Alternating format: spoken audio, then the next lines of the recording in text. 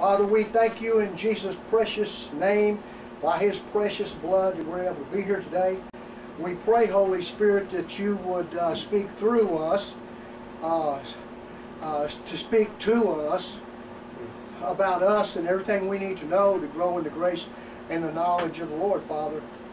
We just love you and praise you and thank you for this time together, Father. In Jesus' name, amen. Okay. As I've shared with you before, I believe that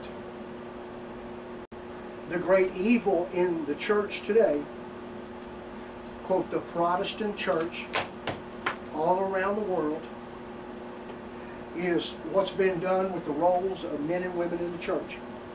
I believe women pastors, women in the office of pastor is evil. I believe that the Holy Spirit is grieved by all of this. I believe that the reason the church does not have the anointing and the power to deal with the sodomite community in America is because the women, the spirit of the females being in the church, running the church. The church is out of order, therefore everything it does is out of order. We're told in 1 Timothy chapter 2 that everything is to be done in decent and in order. And the most messed up, out of order thing in the church is, number one, the role of women, and then number two, which is not so much being out of order, they're just not accepting it, is the denial of the spiritual gifts.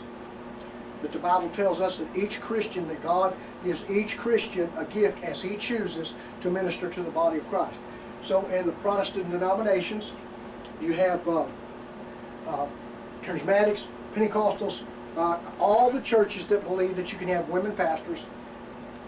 That's evil. All the churches that believe that God does not operate in the gifts anymore. He does not give his children, the people who are saved, gifts to minister to the body of Christ. Those things are not in effect like they were in the apostles' times. That is evil too. So I'm going to try to come specifically from the role of the women in the church to give you understanding, which will also bleed over into the issues of the gifts of the Spirit. The first place that I listened to a guy last night, a PhD, teach on this subject of the roles of women in the church, what they can or cannot do. And he's a younger man than I. I've been doing this now about 40 years. I've been saved about 50, and I had a good pastor that I was saved under that taught the truth about this matter. So this is a calling in my life. This is part of the calling that God has given me to do what I do in the body of Christ, to minister about this issue. This is one of the issues. But I watched him and I listened to him last night, a PhD, a guy from Israel, in a Messianic congregation in Israel. And it was, if I was a woman and I'd heard the message, if I wasn't mad, I'd have felt empty. I'd have just felt empty. You know, you tell children why they can't. You tell them they can't. But a lot of times you don't explain why they can't, because it's just not for a child to know. They wouldn't understand if you told them in the first place. But as we get older and we become adults, if you're going to take the Word of God and you're going to say this, and that, or you can or you can't, there needs to be a biblical understanding, an explanation why. Because if something that's being said is correct, whether you like it or not, it's in the Bible, but then you're given understanding and explanation of it, if you really are his child, you recognize and realize this is going to be good for you. Your eyes are open to light. You understand, oh, now I get it. Now, okay, Lord, okay. Because none of us are perfect but Jesus, but we walk in the amount of light that we have. But if we really have the light, we want to get more light. That's why we come to church and we write all these notes down and we do all these things. Most people who take time to really listen good or write to what they want the truth.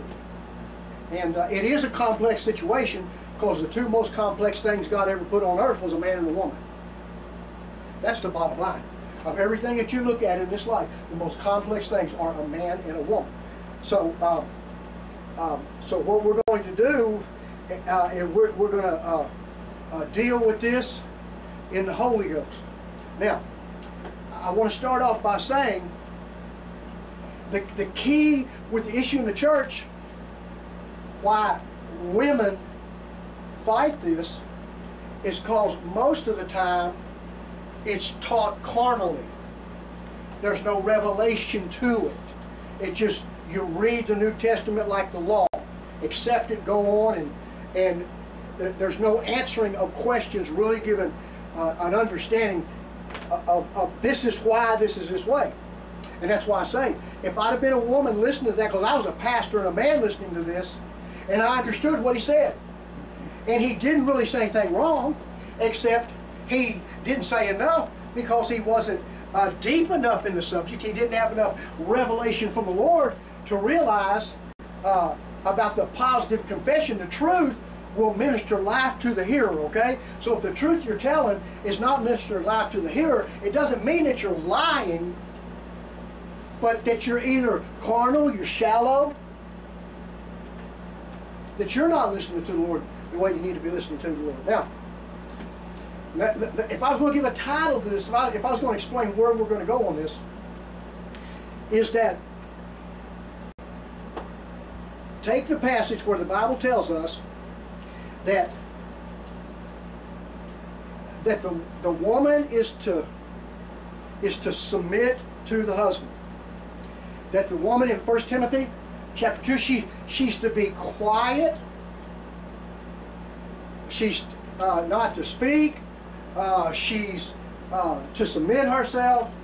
But in that passage it also goes over in 1 Timothy chapter 2 about the way a woman should dress. And this is where it got really weak last night.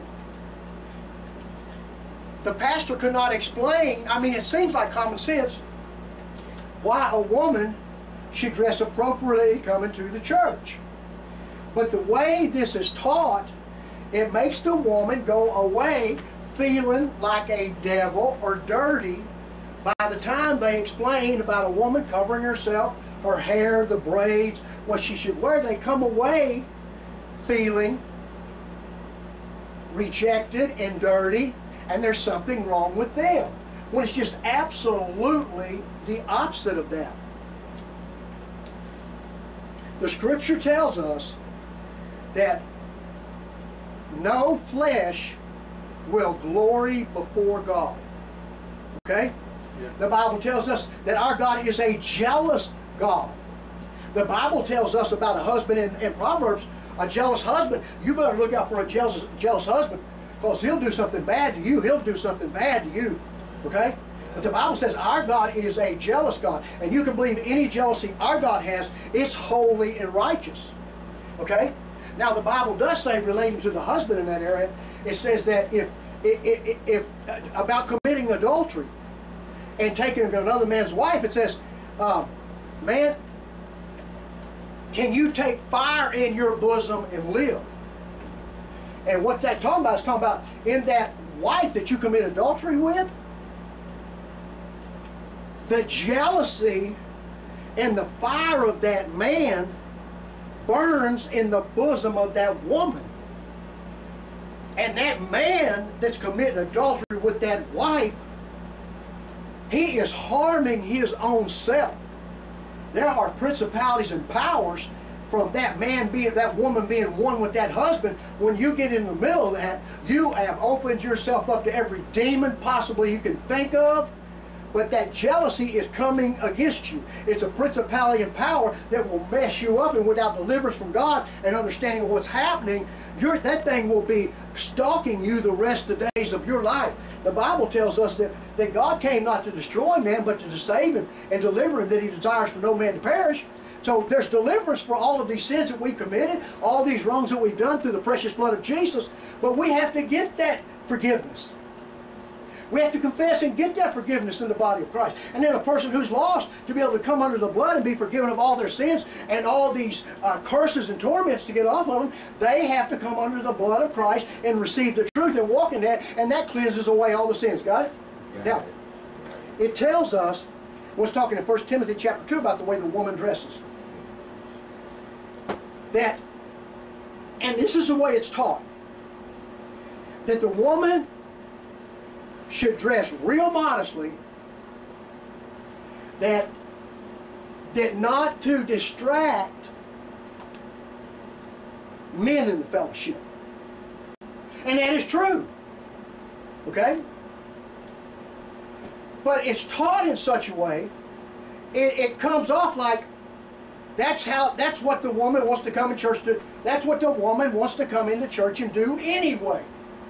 Is this she's hunting just like men hunt. Flesh, sex, okay? But Paul's talking to the body of Christ. He's talking to the Christian woman. And Paul explains the way it is explained is that, look, when God made Adam, he looked and there was not an appropriate friend or mate or person for Adam. So it's obvious God loved Adam. He put Adam to sleep and took a rib out of him. He did not just make him a wife. He made him something perfect. Absolutely perfect for him. Something wonderful for him. Where the scripture tells us if a child asks for a fish, will you give him a serpent? If he asks for something, you're going to give him something just the opposite. It won't help him in any way. You're going to be a mean father or mother to your child? No, no, no, no. And Jesus talks about it. Look, you got to understand, when God made woman for man, it was perfect. She was perfect. He was perfect. There was no sin in the world. She was absolutely what he needed. Absolutely.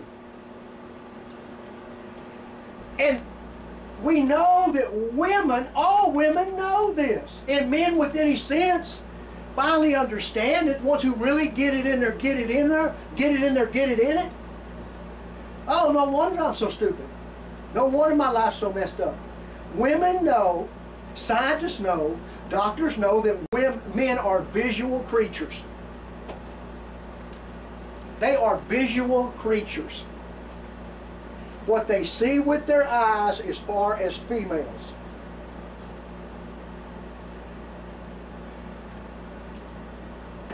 In a sense, the way a male dog treats a female dog, even when she's not in heat, she's in heat, he will give preference to her over male dogs, and you know, but when she comes in heat, even more so, he can't help himself. In the natural realm with man and woman, when God made woman, man was made with what God gave him, that woman, it was meant for him to be attracted to her with his eyesight. What he sees about his wife, his woman, pleasant to look at. Now, this is just my thought, but they say you marry a woman like your mother. That could be so, and it might not be so, but I would say this, if any of that is true, that it would have something to do with the sight. And probably more. Yeah. No, I can't explain all that. But, and my point I'm making out of that is that everybody thinks who they get married to, they got the wrong person.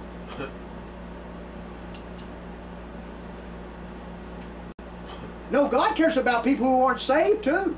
Yeah. God has a plan for the whole world. So even the lost person, that natural instinct in that male to go by, it's his sight. He sees a female. Some females turn him on more, or get him looking more than others, something about them. And I'd say it's part of the mystique or the female thing about females, the way they are, they're all different. It's like a snowflake. No snowflake is the same, no fingerprint is the same, but something embedded in the man, his attention toward that woman. It could be a shape of their head. It could be the shape of their legs. It could be the shape of their face. I'm talking about even before you come to Jesus Christ. Before you get to Holy Ghost. I'm talking about natural law that they talk about. That God has made this thing perfect. People who think that, hey, I didn't marry the right person, and I had all these kids, and this and that. No, no, no. No, that's not so. God knew what was going to happen before it happened, and He knew who you were going to marry and who you were going to be with. The Bible said that children are the offspring of the Lord. They are the gift of the Lord. Yeah. Okay? Children. Okay? Now, but where I'm going with this is that when God gave the woman to man, He gave the woman to man to be his cover, his coat, his garment, to cover him, to encompass him. That's why the Bible tells us that we are not to do damage to our wife, to our garment. She's called the garment in the New Testament and the Old. Don't mess up your coat, your jacket, that thing you wear. And I'm trying to be led by the Holy Ghost in this. I've often seen, I have to thank God. I was really blessed with my mother. Most guys that grew up with me probably thought I was cursed, because my mother spent a lot of time whooping on me to get stupid stuff out of me. But I'm so grateful and thankful today what it brought into my life, and especially when I look at the other guys, their mothers never whipped them, and they went off the deep end, and they're still going off the deep end today. Yeah. Okay,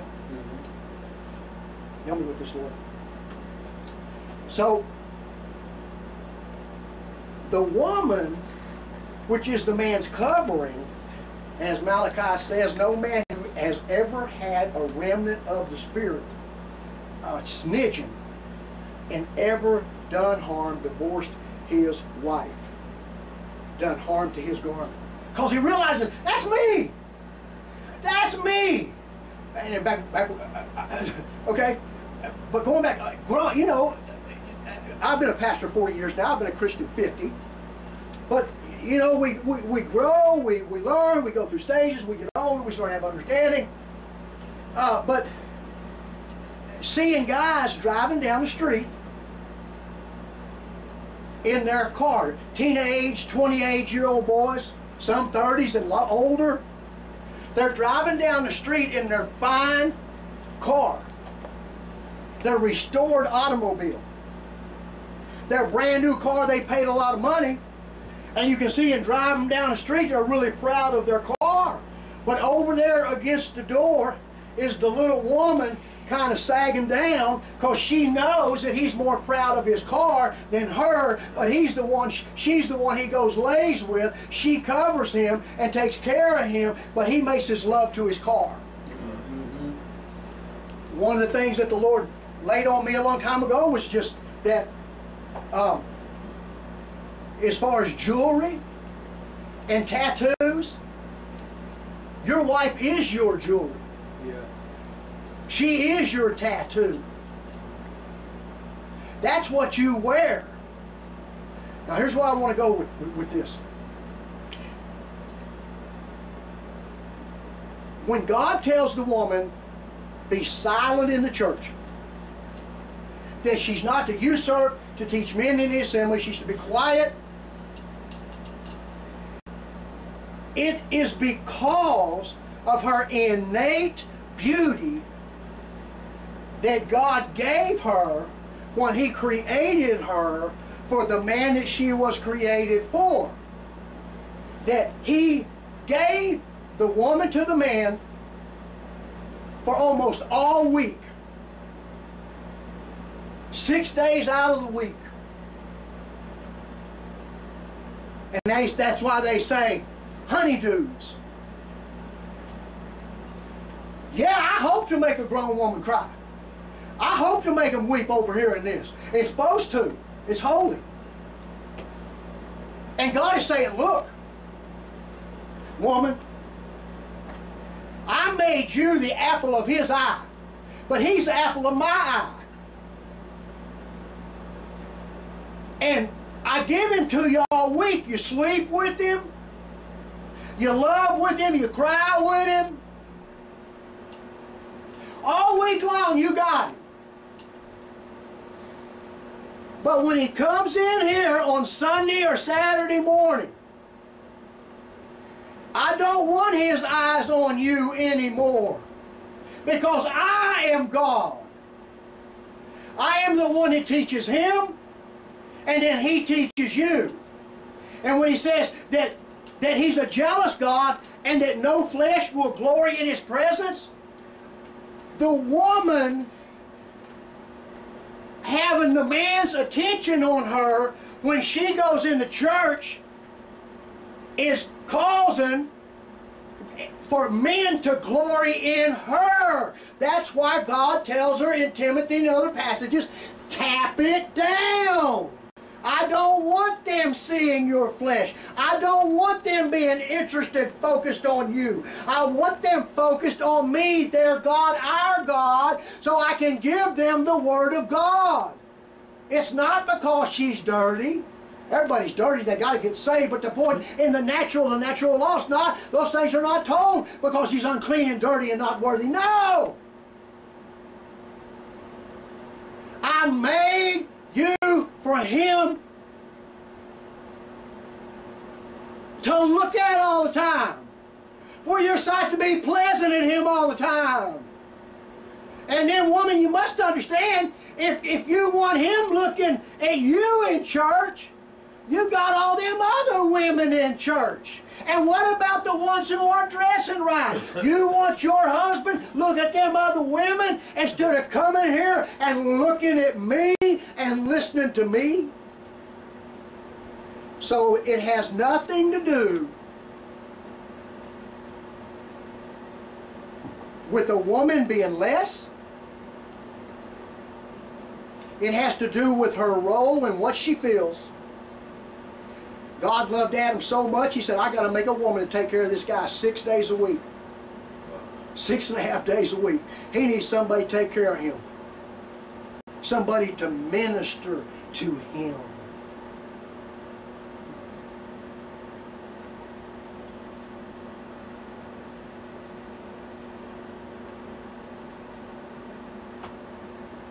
But when he comes in here, I want both of you ministering to me and me ministering to you. And your beauty and your looks in the flesh have to take a back seat to my spirit. Where the Bible says that without holiness no man will see God. None. Okay? Okay. Now that's the crust of where we're going in all of this. That the reason God's given the woman the instruction in the church that she's gotten is her beauty has to take a back seat to God's Spirit. Do you understand what I'm saying? Yeah. Okay? Now God can't take her beauty away.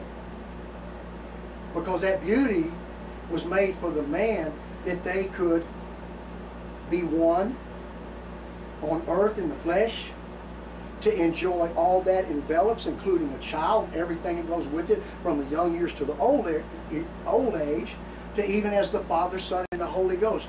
I'm in him, he is in me, you are in me, and we are one, okay? It's a relationship. Okay, so now that I've said that, let's talk about the man, the villainized man in the Bible, that the church in America, 90% of the churches in America have made a homosexual, because he was never married, a male chauvinist pig, because he tells women that they should be silent in the church and submit.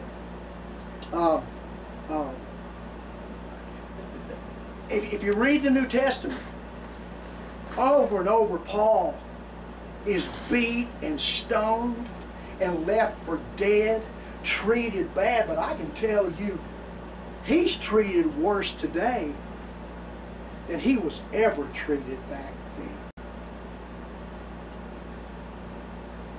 And it's the church in America specifically that is doing and slandering him and destroying his reputation, not only in the church but before a lost world. So I want to look at some passages about who this Paul the Apostle is. Where did he get the right to say these things that he says about woman's place? And the first place I want you to look, let's look at Acts 19:15. Acts 19:15.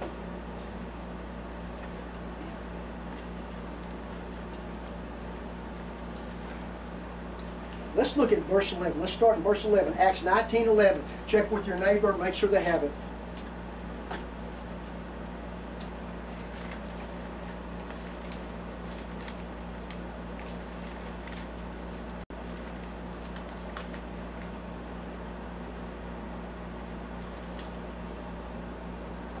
Verse 11, 19:11. And God was performing extraordinary miracles by the hands of Paul, so that handkerchiefs or aprons were even carried from his body to the sick. And the diseases left them, and the evil spirits went out. But also some of the Jewish exorcists who went from place to place attempting to name over those who had the evil spirits the name of the Lord Jesus, saying, I adjure you by Jesus whom Paul preaches. And 7 sons of one Sceva, a Jewish high priest, were doing this. And the evil spirit answered and said to them, I recognize Jesus. Now you remember that word, recognize. These demons said, I recognize Jesus and I know about Paul. But who are you? See, that translation is not correct, I know about Paul. Because in the original, it's going to say that I recognize Paul too. I know who Paul is, okay? Now, but who are you? And the man in whom was the evil spirit leaped on them and subdued all of them and overpowered them, so that they fled out of that house naked and wounded.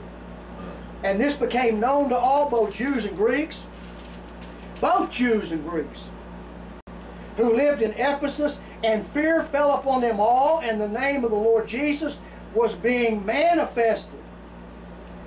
Many also of those who had believed kept coming, confessing and disclosing their practices. That is a fruit of really believing in Jesus.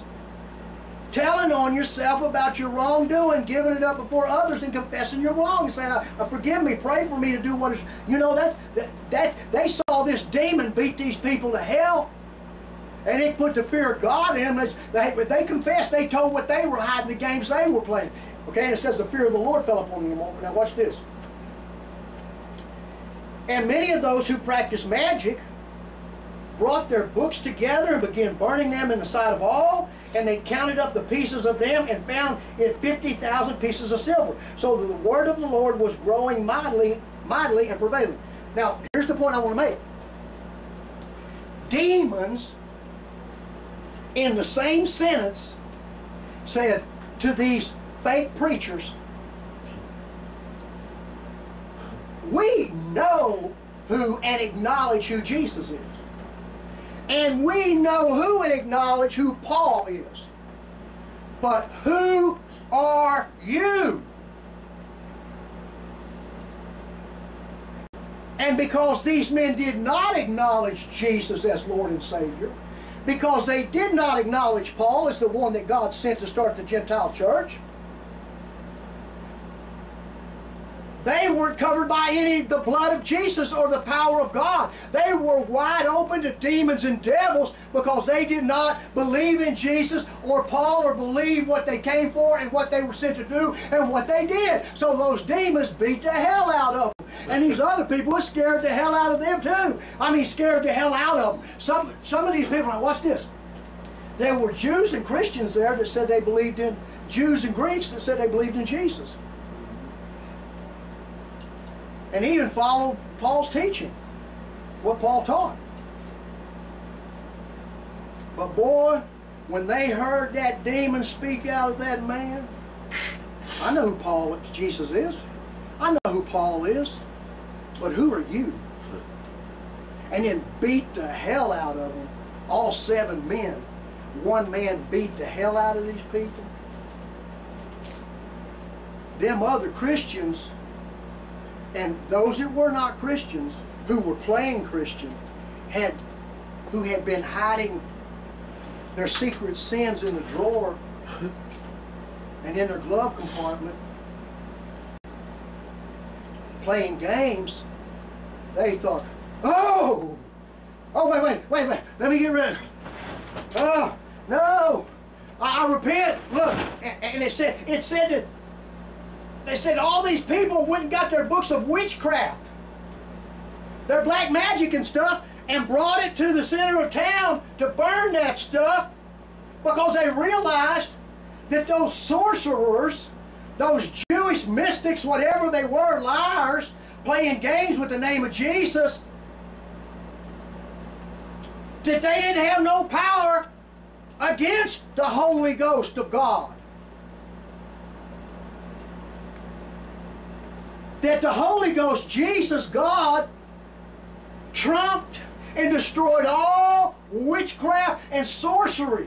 And they thought, why am I holding on this witchcraft and sorcery and holding on to Jesus too? Because what's going to happen to me is I'm going to be just like these old boys that's supposed to be Jesus, preachers using Jesus' name or saying they know about Paul, and I'm going to get the hell beat out of me because I don't have the real thing. So that's the first thing we see about the Apostle Paul. The one everybody in the church, the churches that teach women pastors, they hate the Apostle Paul.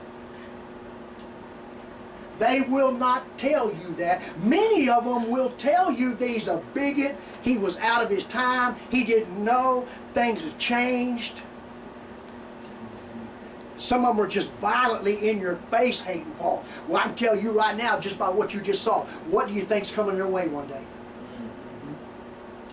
What do you think's coming the way of these people, these pastors and these people and these women who are running down, slandering and lying against the Apostle Paul now? Someday, payday, it's coming. It's sure coming. Let alone, we don't even have to go into about Jesus, do we? Okay? Okay? So what we see is, even the demons acknowledged Paul. And we go to church and we won't acknowledge what he says? Now let me tie a scripture together here for you real good in Paul's teaching that will go right with this, okay? Let's look at 1 Corinthians.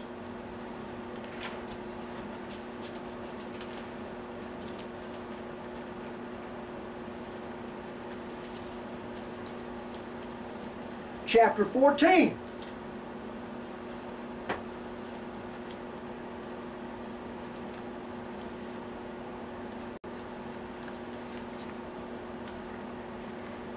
In this particular passage, 1 Corinthians chapter 14, Paul is telling the women to be silent in the church. He's talking to them about how tongues should be used in the church, one of the spiritual gifts. Okay? And then he says, in verse 36, was it from you that the word of God first went forth? Or has it come to you only? Now what Paul is saying here to the church, what he's saying to these people in the church that he's writing to. Did you give the word of God to man, or did God give it?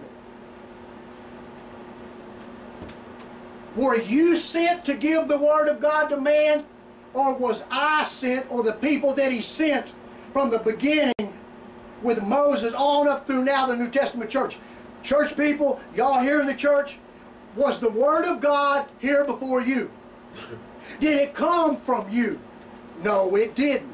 It was already here. Okay? He's saying this, he's explaining where the word of God came from, and it didn't come from you. Okay? It didn't come from man. And then look what he says. Look what he says. Or has it come to you only?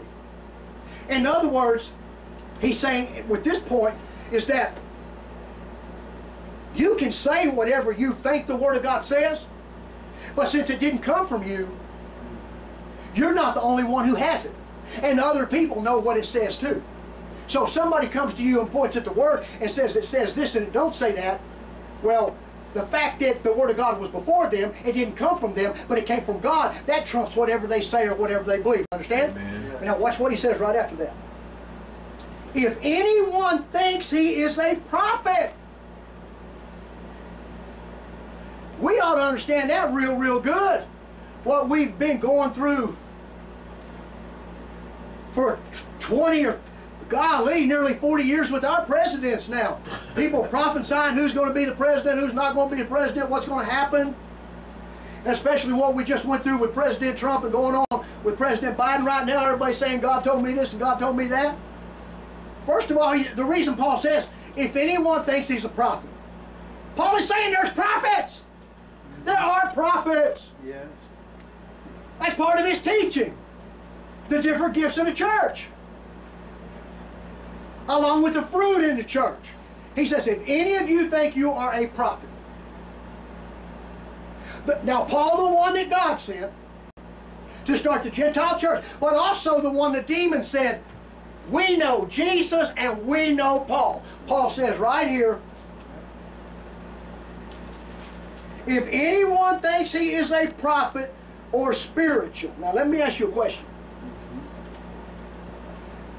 He just made the statement. You're either a spiritual person or you're not. Before we get saved, we don't have the Holy Ghost. We walk through the door without the Holy Ghost. But once we get saved, it's no longer we who live, but Christ who lives in us. And the life that we now live, we live it in the faith of the Son of God who died and gave himself for us. Christ in us, the hope of glory. Paul says right here, now, if anybody here thinks they're a prophet, or you think you're spiritual, you got the Holy Ghost in you, please listen to this. Let him recognize. There's that word, recognize. Remember what the demon said to the 7 sons of Sceva? The liars using the name of Jesus that Paul preaches? They said, we recognize Jesus. We recognize Paul, but who are you? And then we go down the road here and Paul is teaching and he's talking to church people. If you think you're a prophet or spiritual, let him recognize that the things which I write to you are the Lord's commandment. He says, if you're a true prophet, you really know the Lord, if you're spiritual, you got the Holy Ghost, acknowledge, admit, confess that, Paul, what you write are the commandments of God. God told you to say it. Got it? Yeah. Because somebody has to bring the message. The Old Testament was the message the Jews brought from Moses. The New Testament is the message that Jesus brought through the apostles that went to the Jews. And then Paul, who was sent to the Gentiles, that was in agreement with the apostles that he preached the gospel. Got it? Okay? So as we go into this, remember these verses we're going to go over are written by the man we're talking about, the Apostle Paul. So before you hear people talking about Paul being a bigot, a woman hater, a sodomite, that's for another time. I think you need to think about what happened to them 7 men that the demons in that one man beat the hell out of them and ran them out of the building. And it was so bad that people went and repented of their sins and went home and found all their books on witchcraft and threw it out the window. Took it to the city square and burned it because they realized witchcraft has no power against the Holy Ghost except what you give it. Got it? Okay. You want witchcraft to have some power over you? Then you give them the scriptures that God put in the Bible where you don't have them to arm yourself with, and witchcraft will have power over you. Put on the whole armor of God, all the Word of God, everything is breathed. Don't take away from it and don't add anything to it. This is the man the church in America hates today, the majority of it, the Apostle Paul. Now, remember I start this with everything told the woman about how she should dress, submit in the church, and the things she should do, and that she should not teach men in the assembly. She can teach children and other women, and she can teach young men till they get to a certain age, probably right after when they come in to puberty, when boys, they need to be given to men to be taught, okay? Is because woman is a beauty. She was meant to be a beauty. She was given to man to look at, pleasant to his eyes, to make him want to go out and work and bring her money. Yeah. To be satisfied with her, her breast, her, as a blessing from God. I know you're going to work hard every day, old man. I know you're going to have a lot of battles in this life, and you might have to go to war, but whatever you got to go through, whatever you got to do to protect your family. But this woman that I'm giving you, she's going to help you with all of that. She is going to be a blessing, a balm, a pleasure to you, something pleasant for you to look at. She is a lovely. And I can't have you looking at her and focused on her in the church house, because I am God. And I'm a jealous God. So she needs to take a back seat and let you look at me for a while instead of all your focus being on her. Hello? Yeah. It's nothing against her. Yeah. It's for her. I guess God could have made her so ugly nobody would want to look at her. But that wouldn't have been God. He loved Adam. No Christmas gift has ever been made. Nothing has ever been made with the glory of the woman that God gave to man. That's why about her hair. It says her hair is given to her as a glory, a covering.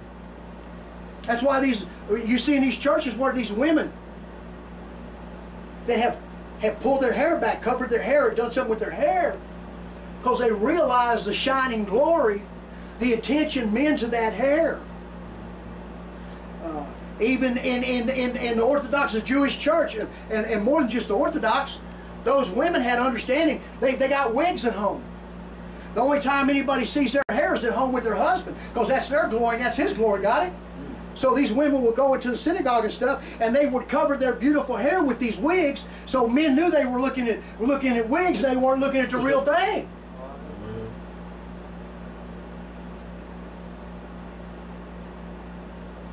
So again, as we go into this, this is not against women. Man gets his life from woman and then gives it back again. Yeah.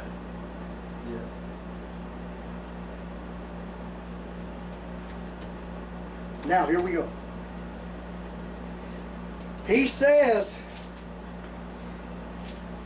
in verse 38, verse 37, you must recognize that what I write to you is the command of the Lord. Does that not sound like Moses? Yeah. It absolutely sounds like Moses, don't it? Yeah. And everybody that knows their Bible that's been saved knows that the Apostle Paul was a stickler. You were not going to tell him that people were saved by the law. You were not going to tell him that the church was under the law. You were not going to tell him that. Because it's not. We're saved by grace through faith. And that produces the fruit. Christ is in us. He's doing this in us. That makes us feel better and come through that door different. Something's happening inside of us. It's not just out there anymore where we're looking. It's something. We become pregnant with the Holy Ghost inside of us. And we got that. It bears witness we're not alone. We're not alone as we go and walk about where we go. But he says, but if anyone does not recognize this, he is not recognized. Paul the Apostle just said, if you do not recognize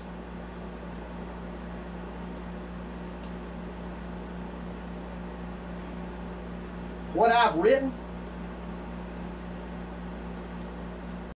you're not recognized by God. Prove it, Pastor David. We just did in the book of Acts. Those 7 Jewish, and they could be Christian warlocks, witches. They go to church, they go to synagogue, they claim to love God, they don't love God, they're just for control, sorcery, manipulation, and game plan. They did not recognize Jesus as Lord. They did not recognize Paul as the sent one from Jesus. That Jesus met him on the road to Damascus and had a job for him to do. But they were going to use their names. They were going to use their names. But they didn't acknowledge their role, their calling, who they were, what it was. They didn't intimately know them. They didn't believe. And so therefore when the demons came out to beat the hell out of them, God didn't stop it. God didn't stop it. God let those demons beat the hell out of them men. Because they tried to use Jesus' name, and God said, you don't know Jesus. Try to use Paul's name. You don't know Paul. You don't acknowledge them. And God said, I don't acknowledge you. So you're out there on your own, fighting all the devils and demons, using all your religious talk and doing all your stuff, whatever you're saying. But because you don't acknowledge the men that I sent to do the jobs and the roles that they did, Jesus, God in the flesh, and Paul the Apostle that he sent to start the Gentile church, God says, I don't acknowledge you. That's pretty frightening, ain't it? Yeah. There's a lot of battles and tough stuff in this life. You get out there on the street, you go to day-to-day life, and there's stuff. Dear Jesus, how am I going to get through this? How's it, you know? And you have your faith in Christ. Okay, Lord, I don't see how, but I believe, Lord, you'll bring me through this. Okay? It works.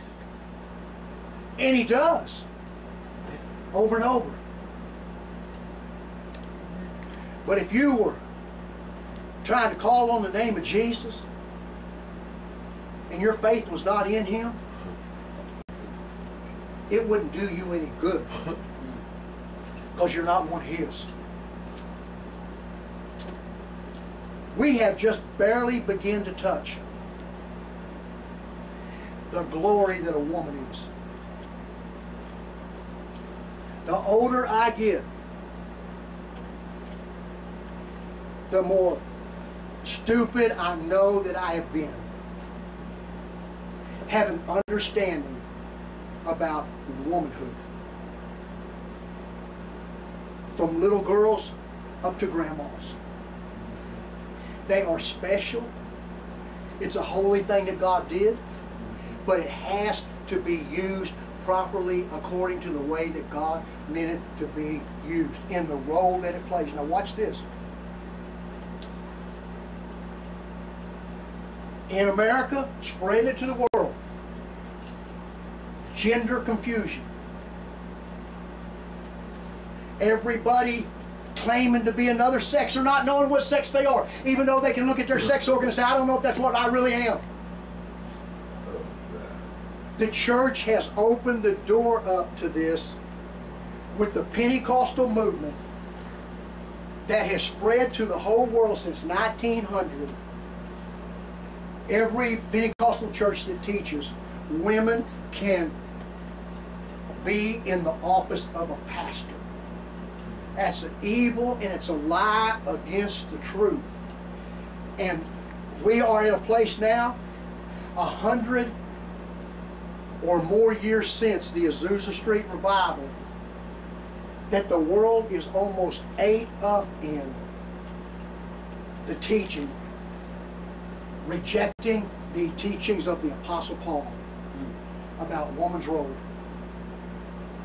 The church is ate up with this to the point that they have no power against the sodomite community in the world, in America, against all these unclean spirits. Across the board, there's no power in the church to confront these demons like the demons confronted the 7 sons of Sceva. Do you understand? Yes. The spirit of Jezebel, that's where the Bible said, one of the people that it names that's going to be in hell is an effeminate man. Now, in that same passage, it talks about homosexuals and sodomites, but it names him effeminate man. It doesn't mean that that man is a sodomite, a homosexual. It means he thinks like a female, like a woman. He does not understand and receive the role of a male and carry himself like a male. He doesn't think like a male. He thinks like mama's boy. He thinks like a woman. He doesn't have that manly thinking, okay? That's what we have in the church in America today, with men who their common sense ought to tell them, because Romans chapter 1 tells us that the things that can be known about God is known to them because God has put it in them. But they've rejected it. That man in his nature and being knows that he should be the head and the leader. He should protect. He should provide. That he should have that whole manly thinking like a father, a protector, okay? When you pray, our Father in heaven. Soon they're going to relieve that. They're going to get rid of that because all the people from the Pentecostal movement and all the people that's tied in the world together, they're all merging together now. That's a racist word. You can't say father because there's no sex for anybody anywhere. And it's going there. It is going there. That's exactly where it's going. And God is going to be turned into a woman. And as a matter of fact, if you want to know something, read the book of Jeremiah. There's other passage books that it's in. But the reason, the straw that broke the camel's back, when God destroyed Judah and she went into captivity, they were worshiping a female god that was known as the God of the hosts, the Lord of the hosts. That man had become a beast.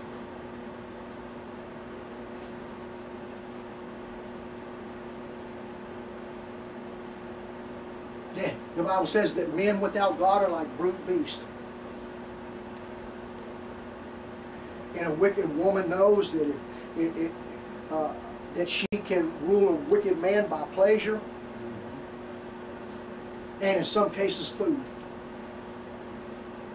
Because rather than men being lovers of God, they're lovers of pleasure. Read the book of Jeremiah. Read the book of Jeremiah. And when God confronted them about them worshiping the Queen of Heaven, it said the children were cutting the wood, getting the wood to make the sacrifice to the Queen of Heaven. And the woman was going to bake cakes to the Queen of Heaven. And then the woman cried out to the prophet and to God, wait. Our husbands watched us do this.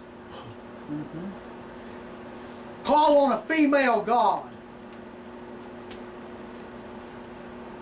Now there's some other areas that I want to go into on this that we will go into next Sunday with specific verses about all these issues, about the roles in the church,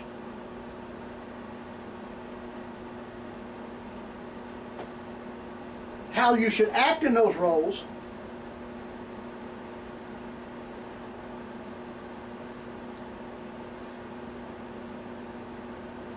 confirmations from the other apostles confirming. But right now at this point it would be real good for me to explain this.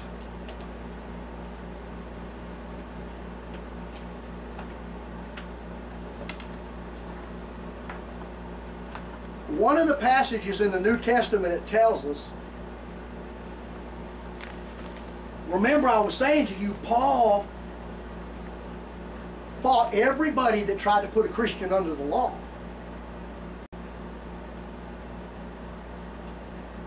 But in 1 Corinthians 14:34, let's read that.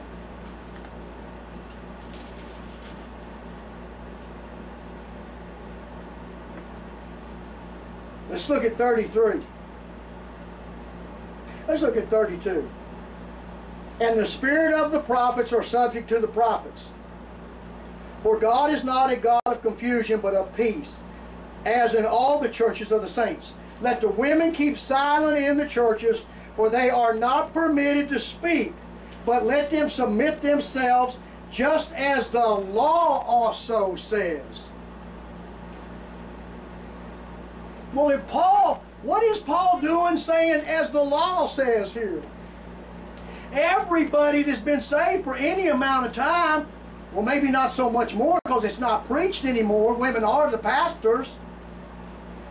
But anybody that's been saved a number of years knows that what Paul is doing, he is referring to the natural law. He's referring to the law that Adam was made first and then woman. And then he goes from there into the assembly about as the men and women said in the assembly. But the first thing he's doing is, he said, because he says in the passage, he says that women are not to usurp authority and be over men, but to be silent in the church. They have any questions, ask at home, because Adam was made first.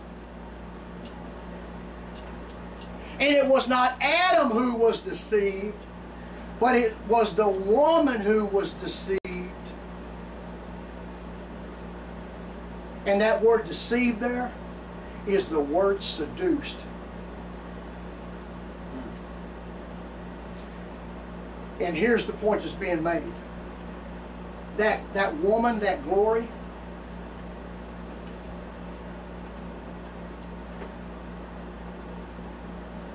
if she's not full of the Holy Spirit and obeying the truth,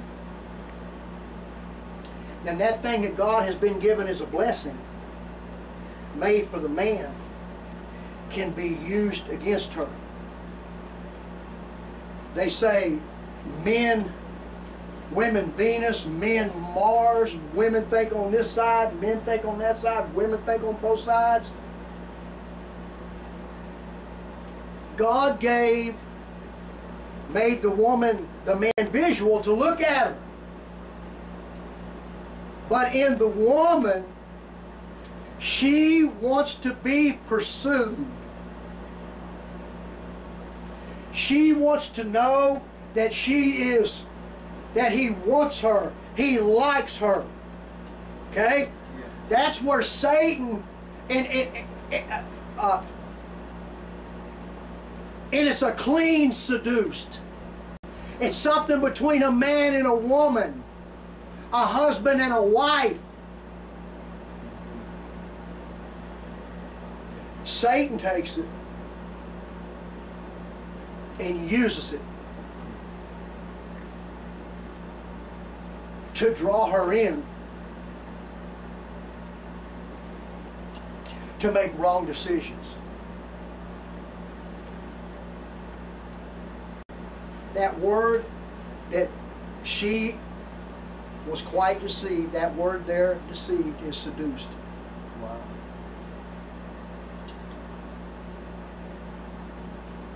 And it has to do with what God has put in woman to want to be pursued by her husband.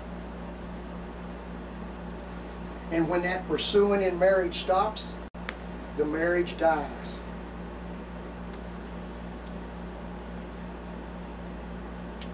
And there can be 1,000 reasons for why the man doesn't pursue anymore. Most of the time because he's lost. And in the church it happens because he's backslidden, or they're both backslidden. Now, what we're going to go over right now is that on this passage where it says, as the law says right here, talking about 1 Corinthians 14:34, this has a direct tie with the name Zechariah.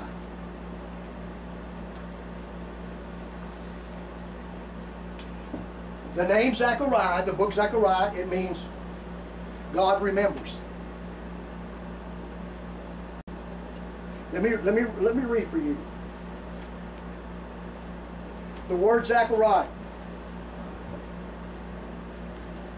from Strong's Concordance, 2148 through 3050. Yahweh has remembered. Now, one of the things about a woman being pursued means just that. She wants to know if she has been remembered.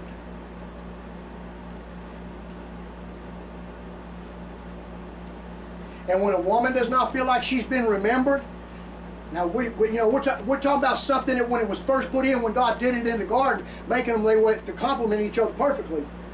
But again, we're talking about people who are not saved, don't have the knowledge of God, are rejected, and those in the church that do, and those in the church that are backslidden, that are in churches where they're not being taught. Okay?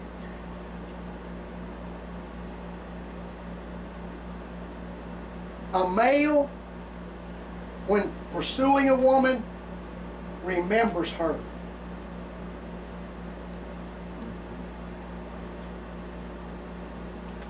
And that will upset her more than anything when she doesn't feel like she's being remembered.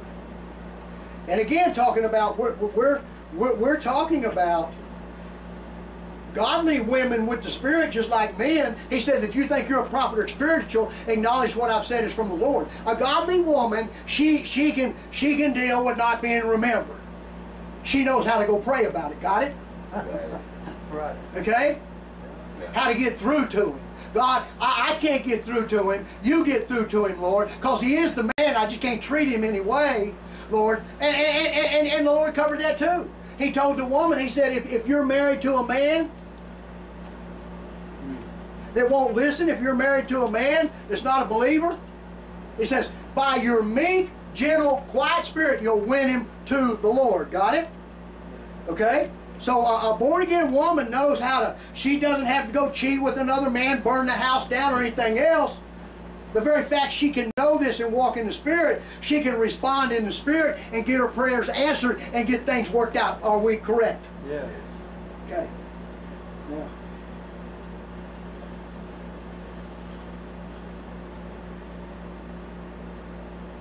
Now, okay. So Zechariah's name, the Lord has remembered. It also means to mark and burn incense. Incense. Burn incense. Earnestly be male. That the one who pursues, the one who remembers, that vehemency about him, as God is a jealous God, that husband has that vehemency and that jealousy of his wife. A godly jealousy. He remembers.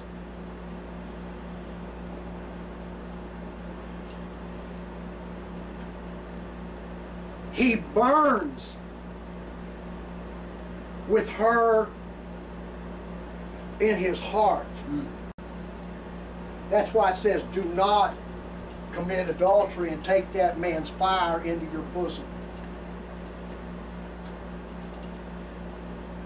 But it said, earnestly be male. That's it. Be male. That's what the world is lacking now, in America especially. And that's why God put so much emphasis.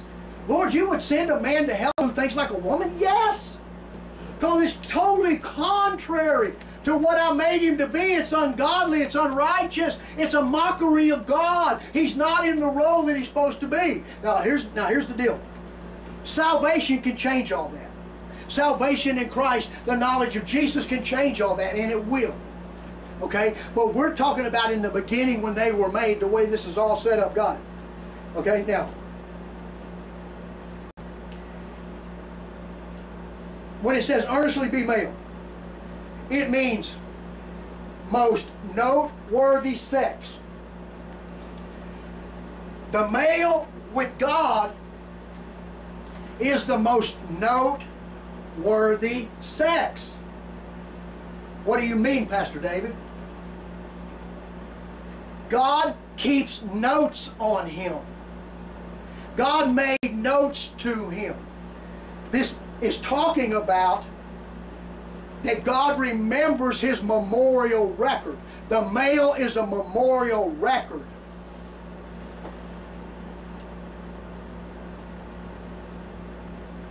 That God has made promises to the male through the fathers. This is another reason for the attack against manhood and male, and just nearly destroying the church with this evil. Trying to wipe out any thought of father. Yahweh remembers manliness, godliness, maleness.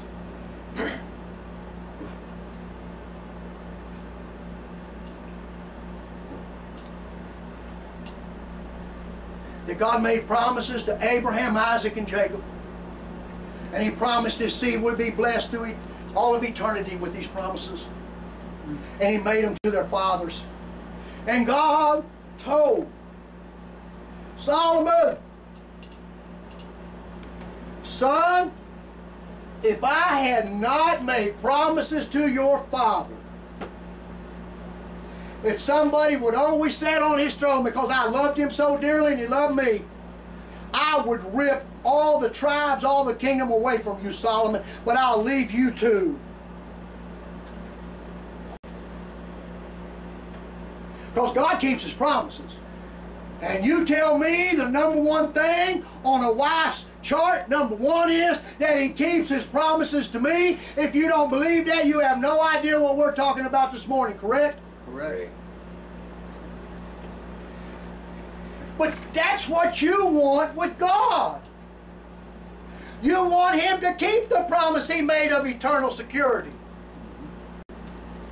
To forgive you of your sins. To bless you coming in and going out.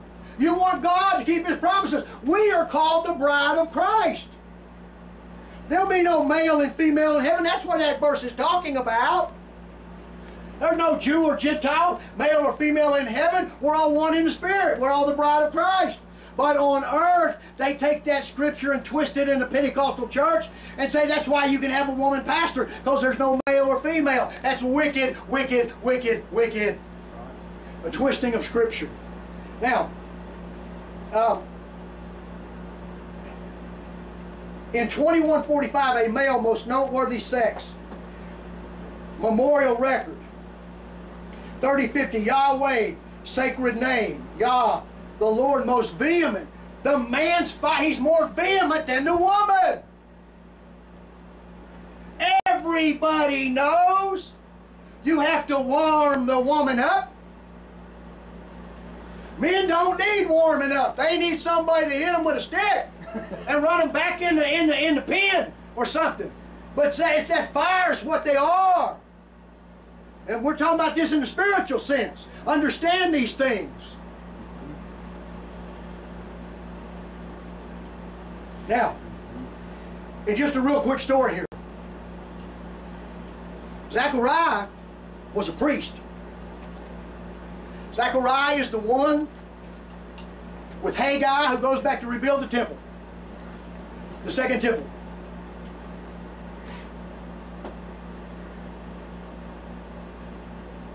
Zechariah is also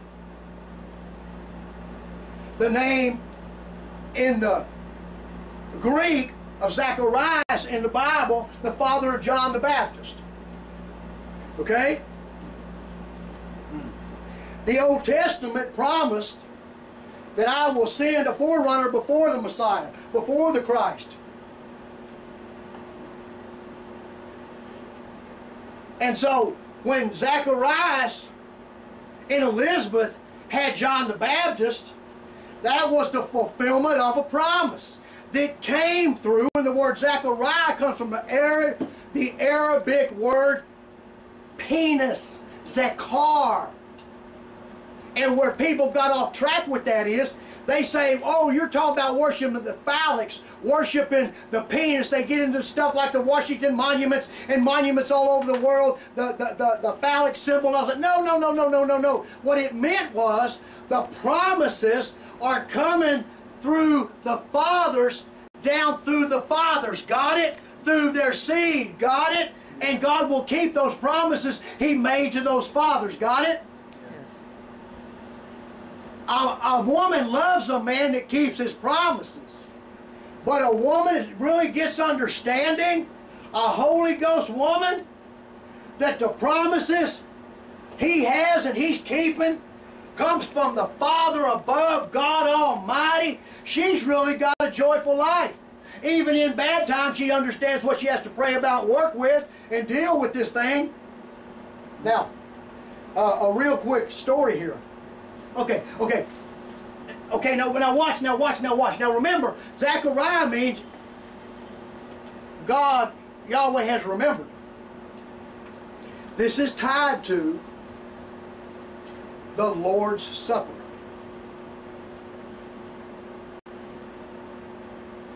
When the bread was broken, when the cup was drank, Jesus said, do this in remembrance of me. Everything you do it in remembrance of me. What I did, my body was broken, my blood was shed. I made you these promises. And I'm going to keep all these promises I've made you. And I'm coming back. I'm going to die, but I'm coming back from the dead. I'm from the promise-keeping only God. I am the Son of God. I am God in the flesh. And He tells them before He leaves us, He says, do this in remembrance of me.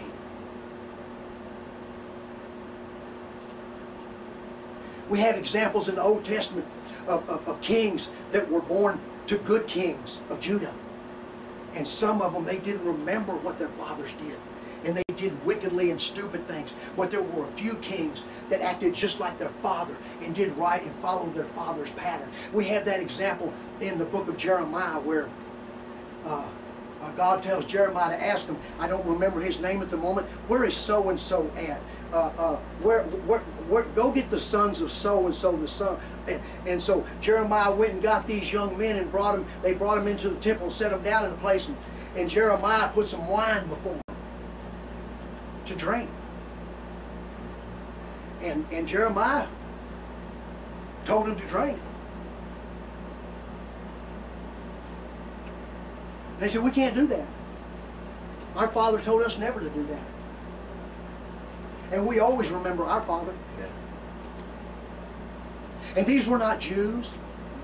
They came from a place. They looked for shelter and refuge, and they came into the Jewish nation.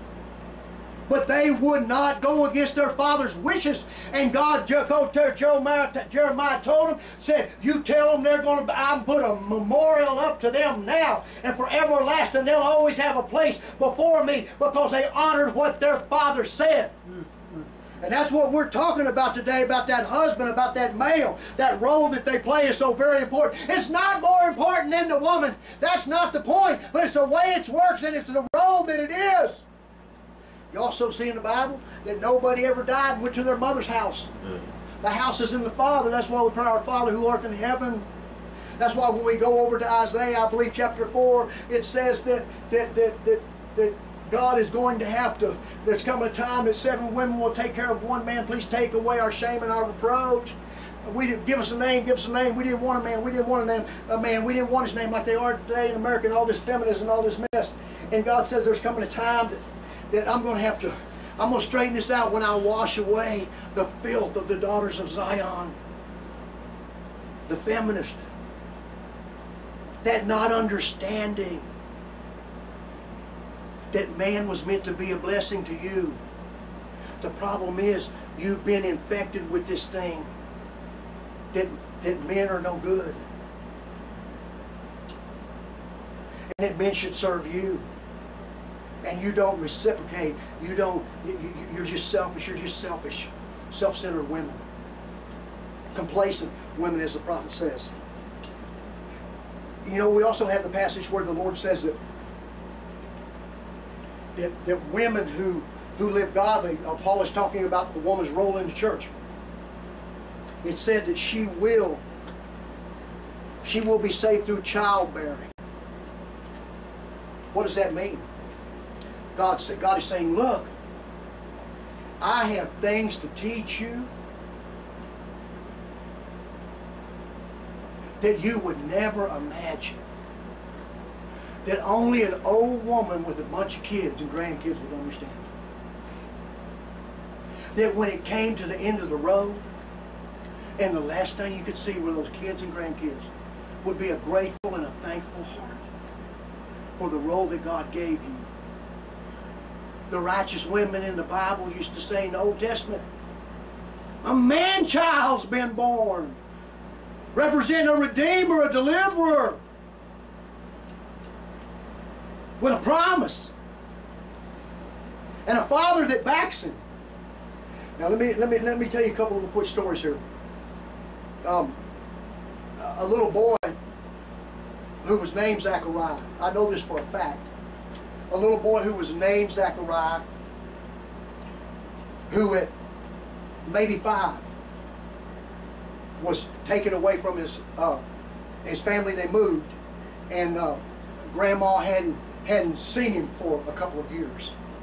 And at the time that she saw him, there were several children, and they were all speaking to Grandma.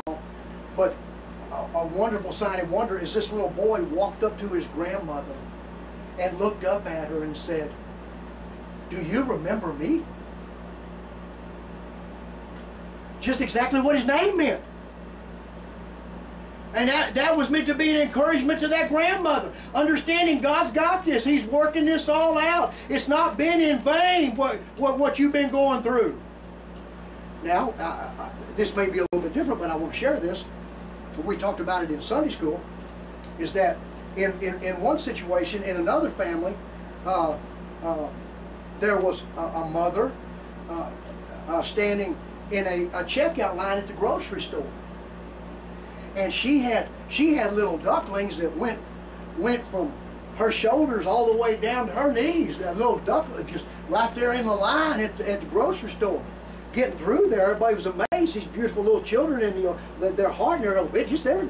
But anyway, so they're standing there in the I say assembly line, but the grocery checkout, and they got these magazine racks, the National Enquirer, and this and that, and all this stuff, and smut. And this little boy who was about 4, maybe he was 5, he saw a magazine with a woman with a seductive, lustful look on her face. And he hollered and grabbed his mother's leg and said, "Mama, she wants to eat me."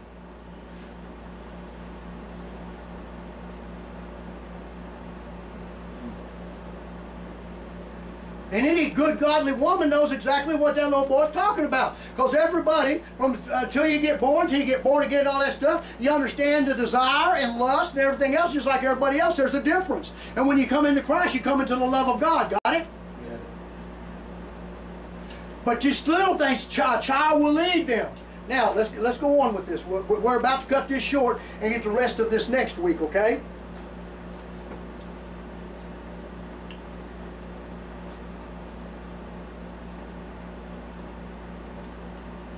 Jah remembers Yahweh. It's the self-existent, eternal Jehovah. It's the national name of God, Jehovah Lord. Only emphatic, the Lord means to rule, to control, human or divine. Lord, Master, Adonai, powerful. My Lord, only males can be lords over something. Made them stewards of His authority, male.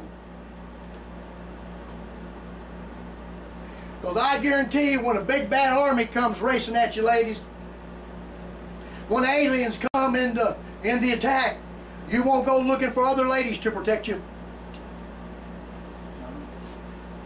And If you got any sense, you won't go looking for big bad men. You'll be looking for godly men. You'll be looking to go somewhere where there's some godly men to get you some help. Because they are the ones that God remembers, because they remember God.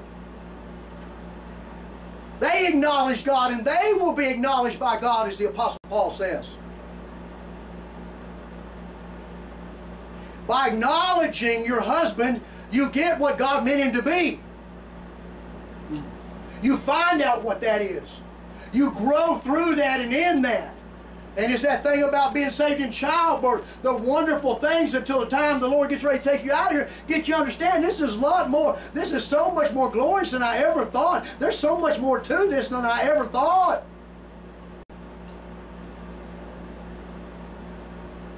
As the prophets used to lay on their beds as old men and bless their children.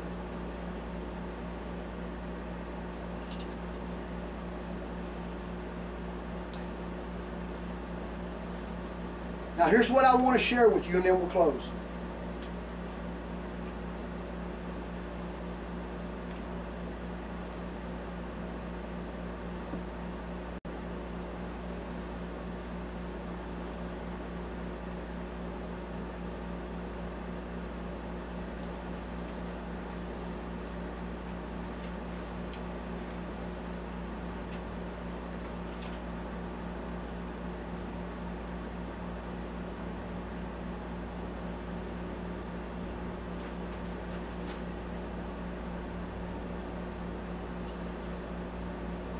In Zechariah 8:19, it speaks of these dates.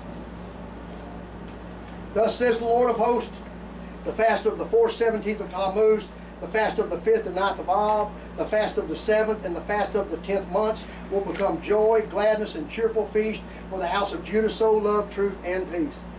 That verse in Zechariah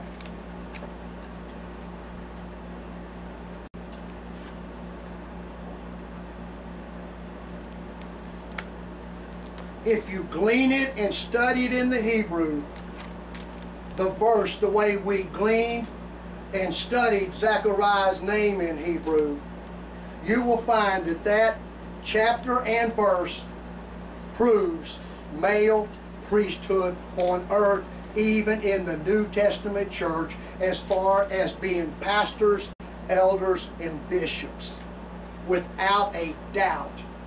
But only a person who is willing and go, could I have been wrong? Could I have been deceived by this feminine spirit that teaches that women can be everything men are? Only the person who says, well, if I have, I'm willing to look. Yeah. And that's what God talked about David, his heart. A man after my own heart. None of us ever always been right. But did the Word of God come to you first or come only to you? The truth is there for whoever wants to get it.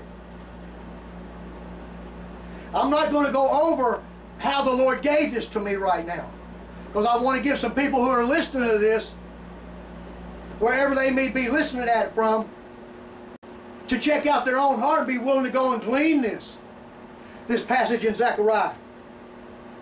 Zechariah 8:19. And then go back to the passages that we've gone over this morning in the New Testament. 1 Corinthians 14.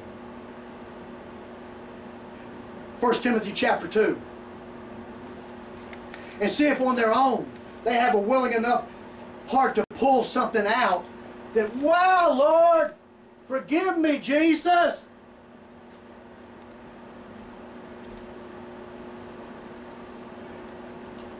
Because the ideal is to finish this race stronger than you started it. Amen. To be more on fire for Jesus when you leave here than when you started. And that's saying something. Instead of Jesus come and say, when I come will I find faith on earth. David had that heart to repent. And God gave him great and mighty promises because he had that heart to repent. I said when he found out he was wrong, when he looked at it and said, I'm wrong, Lord, God said, you're a man after my own heart. You're a real man. And you were a man when you were a boy, you had faith in God. You went against that giant that them grown men wouldn't look at. So why would you suspect that a boy who would fight a giant with faith in God, as he got older and made a mistake, why couldn't he face his own mistakes and look at it and get right with God and keep on that heart toward God, pure and trusting and loving God? Amen.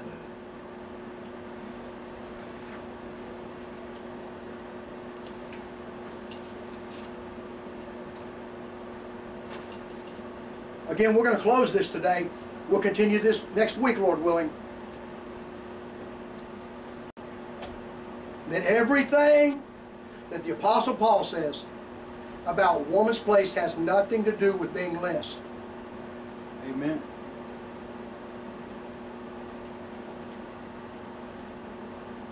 It has to do with not glorying before God or man. That the Lord wants men to have their eyes on Him when it's time, and not on her, because He made her a beauty and a glory. Can she not humble herself? And she repent this morning and say, Lord, I'm so sorry of my selfishness, my arrogance, and just self-centeredness, wanting everything to focus on me no matter where I go. But just like King David, as an adult, he sinned terribly. But he repented because he was a real man of God. A real woman of God can listen to what's being said, go over this morning, and go to God and say, well, Lord, if there's something to this, show this to me. And she'll get it. She'll get it. And she'll be able to leave this light more on fire than when she started in Jesus. And she'll be able to lead more people to Christ. She'll have more power in the Holy Ghost in her life, more purity. The very thing that her heart's desires in the first place. Pentecostal people have taken the Scripture. Those who believe in women pastors. Not all Pentecostals believe in women pastors.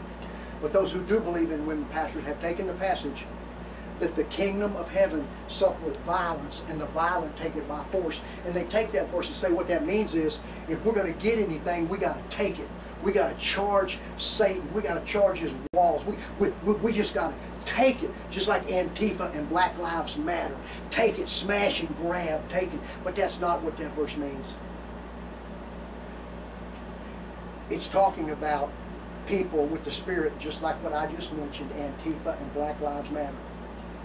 Jesus said a man can receive nothing except the Lord give it to him. You don't have to take anything. You have to wait on God and love God and realize that man don't keep me from getting God's blessing. Nobody keeps me from getting God's blessing but me. God will make a way for me. I don't have to steal, take, burn, destroy, nothing. I just have to have a pure heart for God and know that He is my maker, my deliverer, my redeemer. And my future is in His hands. And can't nobody do nothing to me out there without Him allowing it. That I'm not held back in any way. My God's got me.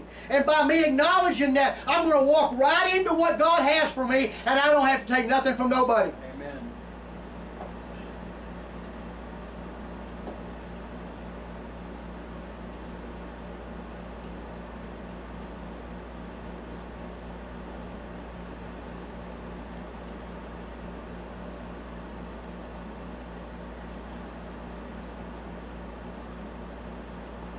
Let's bow in a word of prayer. Oh, most gracious Heavenly Father, we thank You today, Lord, for Your precious blood, for Your precious Holy Spirit, for Your precious Son. We thank You for everything that You've done for us. We thank You for woman, our mothers, our wives, our friends, that this life would not even be worth living without them, Lord. And Father, forgive us because of teachings that we've had,